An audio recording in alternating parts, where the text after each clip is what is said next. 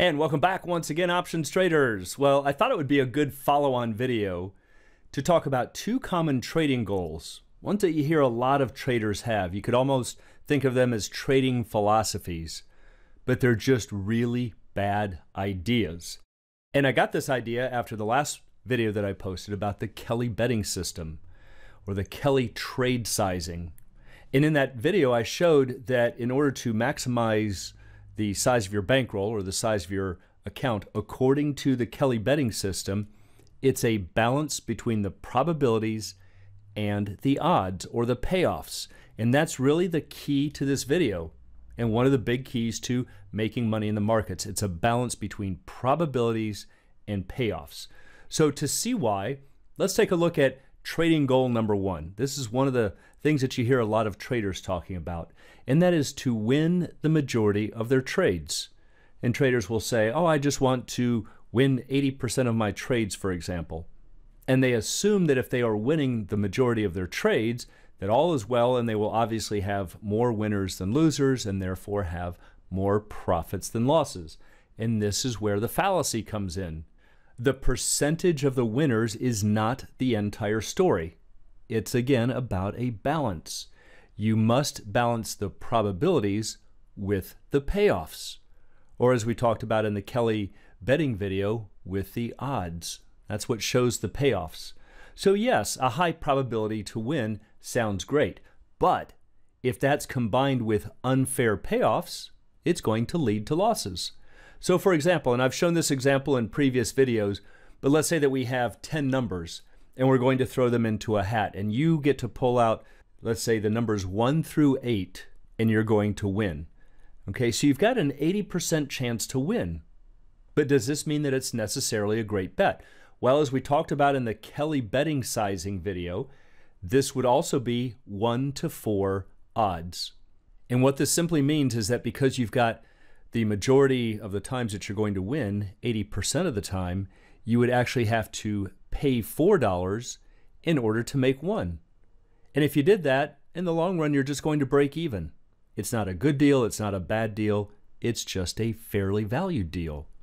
So this also shows why it's not just about the probabilities, because that gets factored into the payoffs. But here's where it can be a bad deal. What if the payoffs are 1 to 4.5? Or 1 to 4.1. In other words, we're making you pay a little bit more than fair value. Fair value says you should be paying 4, but if this number is even just a little bit higher, it's going to be a bad deal for you. Now, we could also do this. We could actually let you receive less.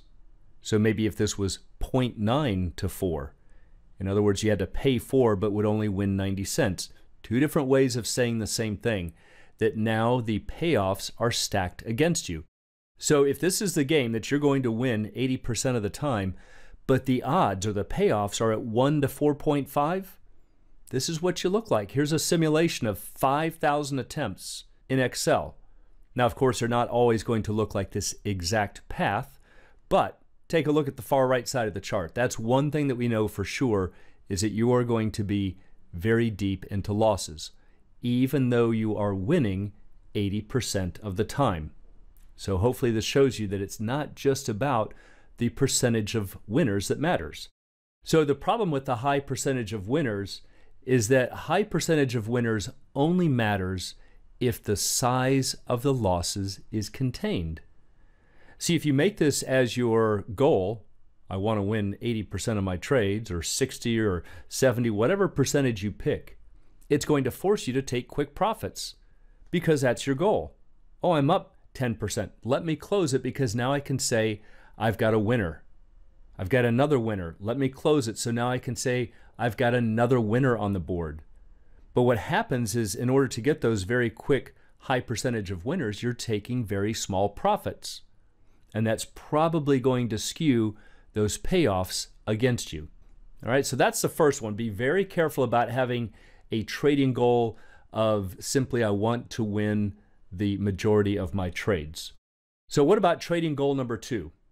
Well, this is related, and traders will sometimes say, I want to make the average gains larger than the average loss. So now we're saying I don't really care If I have the majority of winners, let's say above 50%, in fact, I might only win 30% of the time.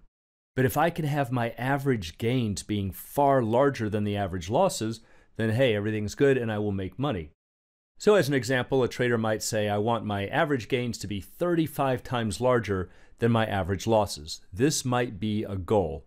And again, this is a very bad idea. Why? Because it's about balance. In this case, you must balance the payoffs with the probabilities. See, here you're focused on the payoffs. I want 35 times more on the trades that I win compared to the ones where I lose. But we've got to balance that with the probabilities. So sure, a high average gain sounds great. However, if these high average gains are combined with unfair probabilities, it's going to lead to losses. It's always about balancing the payoffs with the probabilities. So let's take a look. Is it a benefit to have your average gains 35 times larger than your losses? A lot of traders are going to say, of course it is. Well, let's take a look. Here's a real simple way to do it. Game of roulette. Walk into any casino, you're going to find 38 spaces on the wheel. And if you pick a single number to come up and you win, you'll find that the casino pays off at 35 to 1. That means for every dollar you bet, you're going to win $35. So again, does this sound like a great deal? Well, let's take a look. If you played this game 38 times on average, what's going to happen is you would lose 37 times. You would have 37 losses of $1. And then on your 38th try, again on average, you would win and you would get this $35 payoff. Well, take a look at this. Look at your average losses. Sure, your average loss is $1. Take a look at your average win. Your average win is $35. Your average gain is 35 times larger than your average loss. And yet if you do this, playing roulette at 35 to 1 payoff, this is what your profit and loss will look like, again after 5,000 attempts. Even though your average gain is 35 times larger than your average loss. So how can that be? It's because you have a favorable payoff, but you have unfavorable probabilities. So in this case, the problem with the high payoffs is that the high payoffs only matter if the loss percentage isn't disproportionately high. So again, it is about balance. A high percentage of winners only matters if you control the size of the losses. And high average gains only matter if the probability of winning is in proper proportion to losing. So those are just some really good points to think about for this new year of 2022. So I hope that helps you to keep the goals in perspective. You have to be real careful about trying to shoot for a high percentage of winners or for a very high payoff.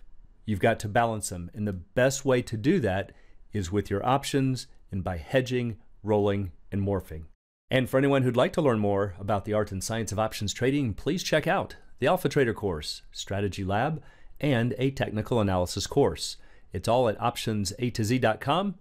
Also, please join us on the Facebook trading group, Options A to Z, and you can find a link in the description below.